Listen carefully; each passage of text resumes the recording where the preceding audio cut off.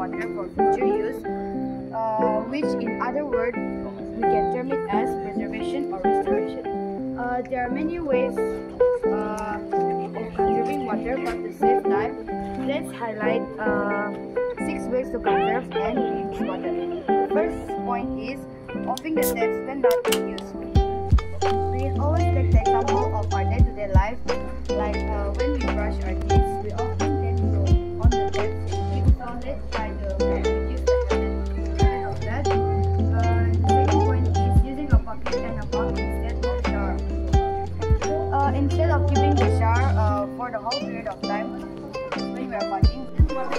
This is the wastewater that being used in the kitchen to wash vegetable and rice. So now we are going to reuse it again to water the plants.